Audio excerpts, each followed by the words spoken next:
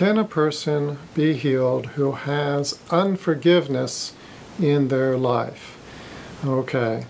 Now this is among a long list of what we call excuses. If you don't see the person healed, then either blame them, blame God, or blame the circumstances or environment or something like that. All right, now unforgiveness is a serious thing. Let's not make any mistake about that. A person who does not forgive then doesn't really believe that Jesus paid for sins, because God has forgiven us of our sins based upon the fact that Jesus paid for them. If you do not accept that, then you're likely going to have unforgiveness because you don't want to forgive somebody who has sinned against you, okay, even though God has forgiven them. So unforgiveness is a separate issue, really.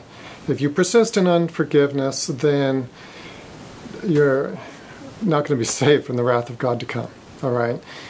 That's got nothing to do with the physical afflictions. The physical afflictions have been paid for by Jesus in his body, and so that is a price already paid. And you can be confident that a person can be healed of their afflictions regardless of whether they have unforgiveness or not.